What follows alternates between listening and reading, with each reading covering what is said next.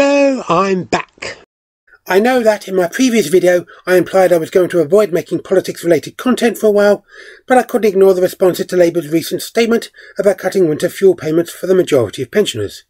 They now claim this is necessary as there was no other viable ways to plug a £22 billion funding gap allegedly caused by the previous government.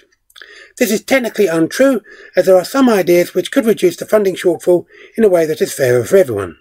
Two mentioned in my previous video were to roll the winter fuel payment into the state pension before raising the tax threshold for those over 66 by £310, and then to amend MPs' allowances as their salaries are far higher than pensioners' income.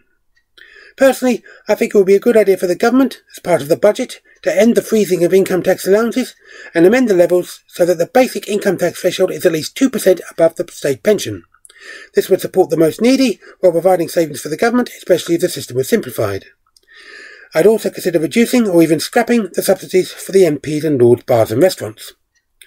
Another problem is the apparent impression that, despite government denials, the reduction in winter fuel payments was made to fund higher than inflation pay deals for train drivers and junior doctors.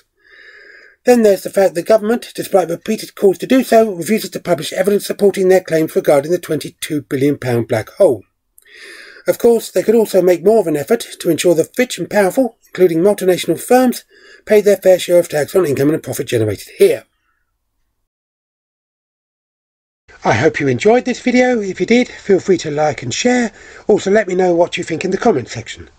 Please subscribe to my channel if you haven't already done so, and click the bell icon to be notified about new videos. Thanks for watching, and I'll be back soon.